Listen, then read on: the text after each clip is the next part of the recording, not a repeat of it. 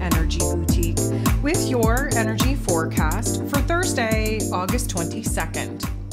Okay, so the moon is in Aries energy. We have a little bit of a pep in our step. We are forward thinking. We have some ants in our pants. We're motivated. We're determined to get shit done. Now, it's a good mood, a good attitude to actually be in because we are about to shift into Virgo season. That is essentially the taskmaster. We have the ability to kind of focus in on the areas of our lives where some improvements, some adjustments need to be made, and we're able to do them if logical, practical advice and the checklist actually proves that that would be the best thing to do. It is a mutable season. So that means we need to be flexible, we need to adapt, we need to change. That being said, if you haven't listened to the astro forecast that I put out for Virgo season, I'm going to recommend you do so. If you haven't downloaded your Virgo season e-guide as of yet, I'm going to recommend that you do that. That is going to keep you aligned with the energies that are coming at us in Virgo season, which, by the way, includes Uranus going retrograde and eclipse season. So we have a lot going on here today. It's going to be a little bit, I'm going to call it jittery at times. Again, Mercury, who rules over Virgo season, is taking the baton from the sun, if you will. The sun has been in his rulership in this Leo energy. He is leaving his rulership for Virgo energy, and the ruler, Mercury, is currently retrograde in Leo energy that the sun rules over. So there's a little bit of, I'm going to say, a cha-cha-cha, a little bit of a dance we're doing here with some of our thoughts versus some of our actions. We need to get our heart and head in alignment pretty quickly in order to engage the physical body to take action, to make moves, of course, based off of some planning, some strategizing, which of course we will be doing a lot of, especially in this first part of Virgo season. So there are 13 different aspects taking place here today. 9 of them are going to involve the moon. The moon in Aries energy going to make a positive interaction with the sun at the final degrees of this Leo energy. That 29th critical karmic degree is intense. It's a doozy. We're wrapping up the life lessons that we were supposed to learn while through Leo season. If you want to go back, take a listen to that forecast just to see how your Leo season kind of lined up. Definitely recommend you take a listen. But anytime that we have the moon and the sun coming together in any kind of interaction, there's going to be an emotional awareness of what we want, what we need, what we desire, where we have to take action, where we have to make moves. Emotionally speaking, we are ready to kind of get going here.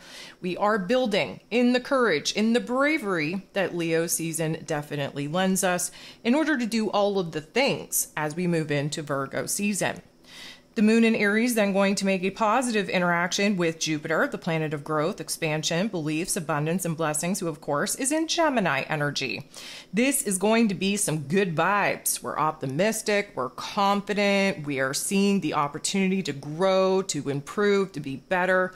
We're kind of excited, semi-inspired, if you will, to kind of get the wheels a turning and just kind of building in this, let's call it aggression, to want to make a change, to want to kind of get the pick up and go and actually start seeing some progress, seeing some results in what it is that we want to be doing. The sun in the final degrees of this Leo energy then going to make a positive interaction with Jupiter. So we have the sun, the moon, and Jupiter doing this beautiful little cha-cha-cha, helping us to get in alignment emotionally with the actions that we want to take, with the ability to grow, to kind of lean into one path, one decision, one choice point over the other. Again, that Gemini energy that Jupiter is in, definitely having us on the fence about things. But at this particular juncture, we're pretty excited. We're pretty inspired. We do have a new mood, a new attitude really propelling us to pluck out those silver linings, to get excited about what is to come. And we are definitely ready to make some big moves in a totally different path, totally different direction. The moon in Aries energy going to come up to bump into, team up with the North Node in Aries energy. This is a conjunction. This is an ending just as much as it is a beginning. We are putting the past behind us. Again, we just finished out this moon in Pisces. Again, that helped us close out Leo season. We are definitely putting a lot of the matters of the heart, a lot of the painful pieces of our past behind us at this particular juncture. So that is the ending. The beginning is now we're bossing up. Now we're starting to see where there are moves available to be made, where it is that there is a path, a direction, a goal that is kind of glimmering and shimmering more so than it has been in the past. And we're hyped up. We're emotionally ready to jump into a brand new project, brand new chapter. The moon is then going to make an awkward interaction with Mercury. So here we go. Mercury, being the ruler of the mental plane, of course, is retrograde in the heart and soul of the zodiac in this Leo energy. The moon is our heart space. Mercury is our head space. And although they're not on the same page, they're moving in the right direction. We have this initiating energy coming from the moon in Aries. We have this boldness, this bravery of putting ourselves out in the world, really speaking our truth and bringing some ideas to life. That's that Mercurial energy. We're not on the same page. All the details aren't ironed out yet, but we're hyped up. We're excited. We're getting our spirits to a new level of inspiration, of motivation, and mostly of determination to actually see something new through. The moon is then going to make a positive interaction with Mars. Mars being the god of war, ruling over our physical energy, our drive, our passion, our desires, even our anger. Mars rules over the Aries energy that the moon is in. So this is going to be intense. We do have Mars in this Gemini energy, again, planning, strategizing the moves that we will be making in order to execute the path, the goal, to bring the vision, the dream to life.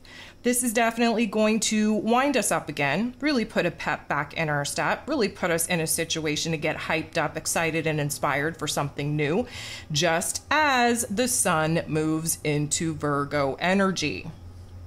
The sun is shining a very bright light now on this Virgo energy, on where it is that we have to get organized, where it is that we have to bring some order to some of the emotional and physical chaos that we've been really witnessing over the last little bit of our lives. The sun is now orienting to a mutable sign, meaning we have to be open to change. We have to be flexible. Adjustments are needed. And as we've been learning, the awkward adjustment period is not fun. The moon is going to make a positive interaction with Pluto, the great transformer himself, who is retrograde in Aquarius energy. This is going to hype us up and intensify this warrior type of spirit, this mood, this attitude to want to take action, to want to make moves, to want to see some progress, to want to make a major change. This is also going to highlight for us what we're actually passionate about, what we actually have a desire to do and to pursue. This is going to help us fine-tune the fuel needed. And again, hopefully it's excitement and inspiration, but sometimes it's anger and agitation that gets us going, that puts us on the right path, puts us in a new direction. The moon is then going to semi-square, create a little bit of tension and conflict with Uranus, the great awakener, who is in Taurus energy.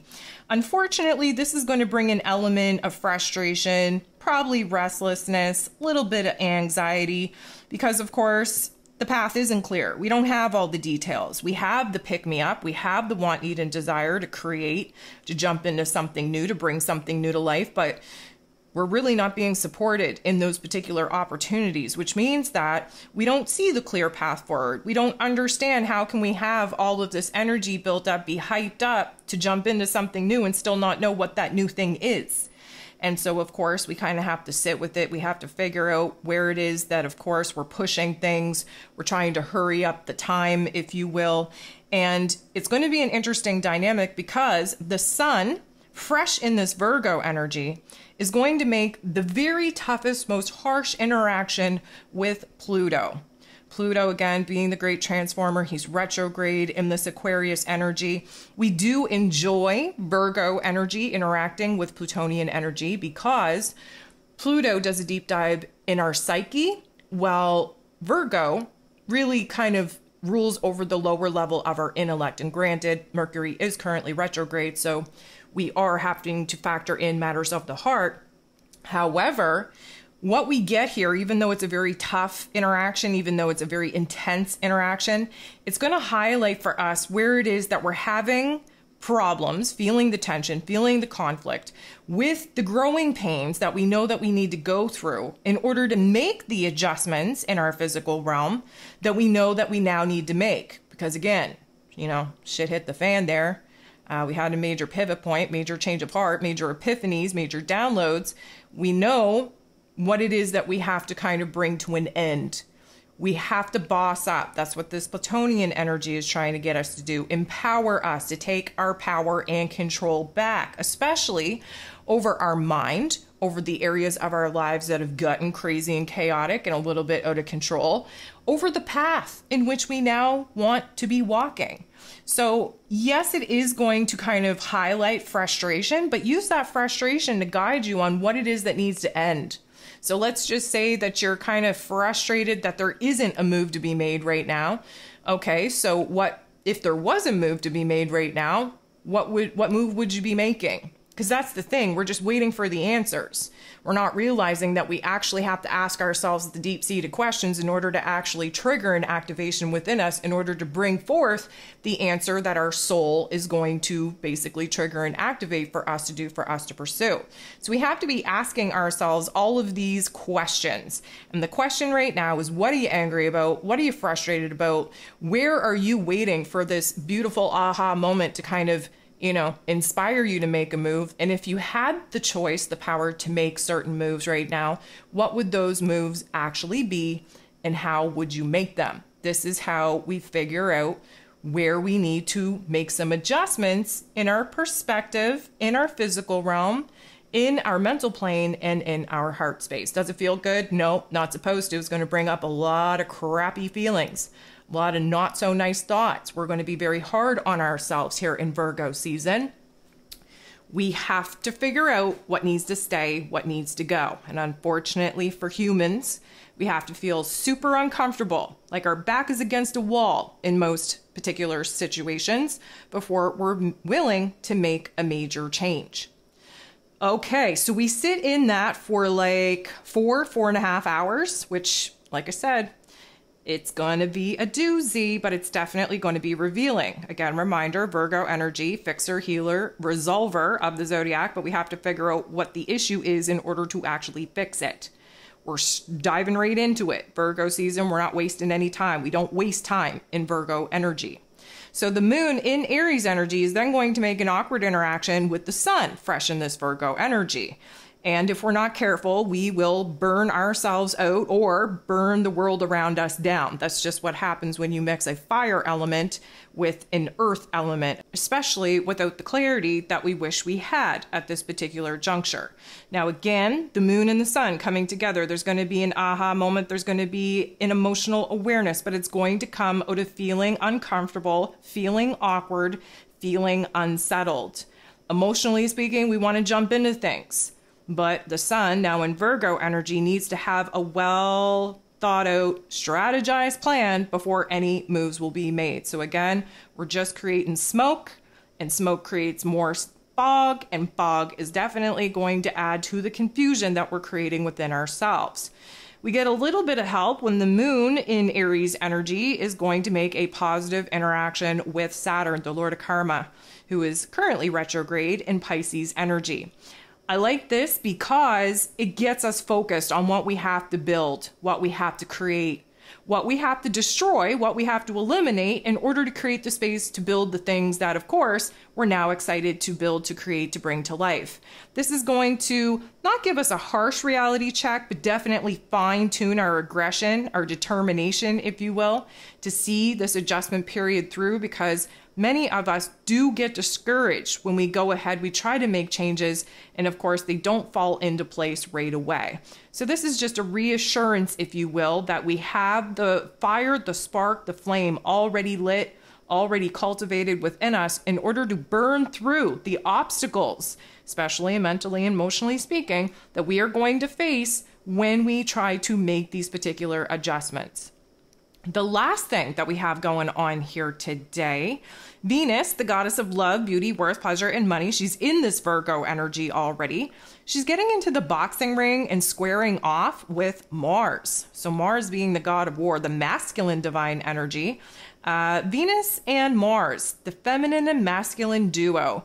Anytime that they are coming together, there's a little bit of a creative spark, a little bit of sexual tension, a little bit of a competitive nature.